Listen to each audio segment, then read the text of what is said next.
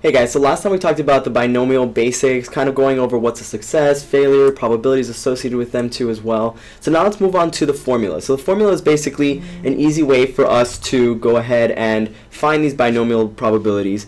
But it's a little complicated. So it looks very scary. We have a c in there somewhere. There's p's raised to certain powers, all that crazy stuff. So before we dive into the binomial formula, let's break down the components to get a better understanding of how it all works. So when looking at two independent events occurring simultaneously, so again, there's, for example, flipping a quarter. You flip heads again, you flip tails. So those are independent events occurring one after another. So there might be multiple ways that this can happen. So you flip a quarter 4 times, write all the possible ways you can end up with exactly 2 heads. So one way we can end up with 2 heads is just head, head, tail, tail, right? Now try to think of some other ways we can do this. So order-wise, right? So we can get maybe the second heads falls back to the third spot. And then following that, we move to the end, right? So the last head is on the end of the series of events. And so another way we can do this is maybe the heads isn't first. So tails, heads, heads, tails, tails, head, tail, head, and also the heads being the second two. Tail, tail, heads, heads. Does that make sense? So technically there's 6 different possibilities for us to get 2 heads out of 6. Does that make sense? And that just has to do with the order. But we have to take those into account because those are also outcomes within our sample space, right? So if we're trying to say 2 heads, that's an event that includes 6 outcomes from our total sample space. Does that make sense?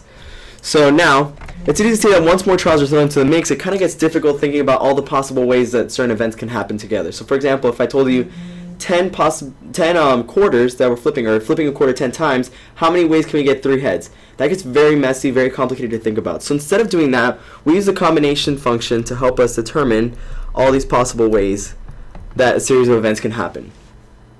So we have the breakdown of the variables here. So x is, again, number of successes. And remember, success is not anything good. It could be, killing a baby, or something being defective or broken, or whatever the case may be.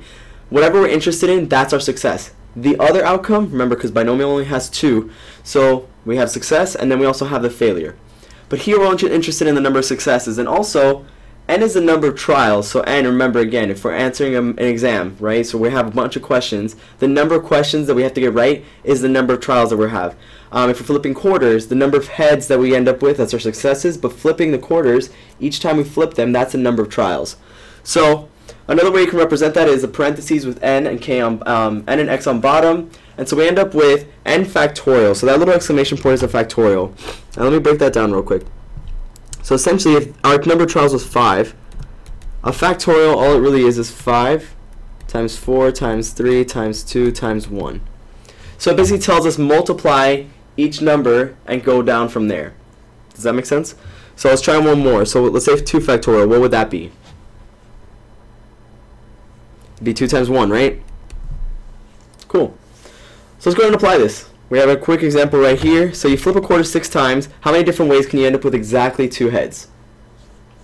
So, n, remember, is our number of trials. So we have 6c. And then what's the number of successes that we want? So we see that heads is our success. And so 2 heads is going to be our x, right? So 2. And that breaks down simply into 6 factorial over 2 factorial times 4 minus 2 factorial. I'm sorry, 6 minus 2. Getting ahead of myself. That's going to give us 4 in the bottom. So it's 6 times 5 times 4 times 3 times 2 times 1 divided by 2 times 1. And then this ends up being 4, right? So 4 factorial is 4 times 3 times 2 times 1. So now how do we do this? Essentially, things can cancel out. And when things cancel out, basically because we have something on top that we also have on bottom. So what do we have on top that we also have on bottom? We have a bunch of numbers, actually. So we have the 4 and 4, right? 3, 3, 2, 2, 1, 1. All gone. So once we basically collapse all those other ones, the rubble, whatever's left over, kind of moves over. And we get equals 6 times 5 over 2 times 1. So 6 times 5 is 30. And then 2 times 1 is 2. So we end up with 15 possibilities. So 15 possible ways this can happen. That's pretty intense, right? So imagine trying to write out that many. And also, imagine we flip 10 quarters. We flipped a quarter 10 times. Again, it's very easy to see how these things can get complicated, and so the combination function serves as a way for us to quickly, very simply get what are the possible ways these two events can happen. Cool? So now let's talk about the multiplication rule. So the multiplication rule, we've seen this before, and we knew that it can be applied for multiple events, right? So before we saw how the multiplication rule can be applied, here again we see that for independent events, it's just multiplying the corresponding probabilities to each event. So the probability of multiple events happening is simply the product of their probabilities.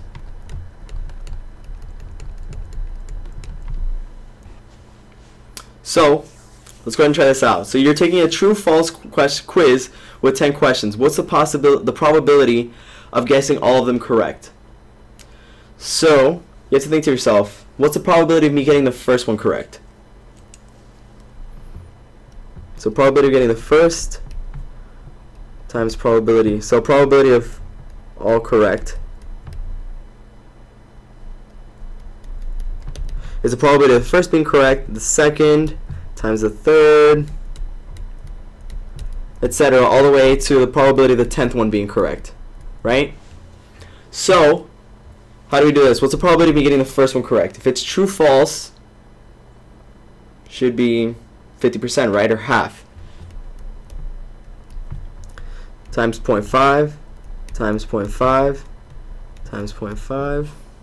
Right? So we're multiplying a half each time because the probability of me getting the first one correct or not doesn't really affect the probability of the second one being correct or not. So these are, again, independent events, right? And so multiply 0.5 10 times. So 1, 2, 3, 4, 5.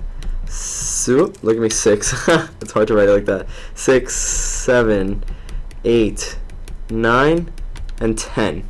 But again, this gets very annoying, right? So if we're talking about a long string of events, this could get really tedious to write it over and over again.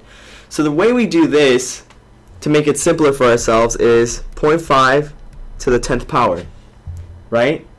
Or, let me go ahead and write this in a special way. The probability of success times to the number of successes power, right? So what's our probability of getting a question right? How many times do we want to get that question right? Does that make sense?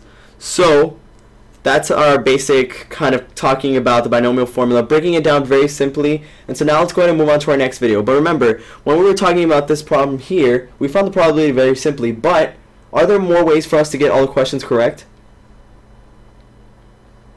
No, right? So there's only one way for us to get all of them correct. It's that it's true, true, true. That it's correct, correct, correct, correct, over and over again, all the way for the 10 problems, right? So we have to go ahead and make sure that we count all possible ways things can happen. So for example, if I said, what's the probability of you getting 2 wrong? So we could have done this and said, okay, this many right times the probability raised to the power of how many we want to get wrong, but we haven't taken into account all the possible ways. So that's how the combination and also the multiplication will come together and give us this binomial formula. So let's go ahead and move on to the next video and we'll practice on that.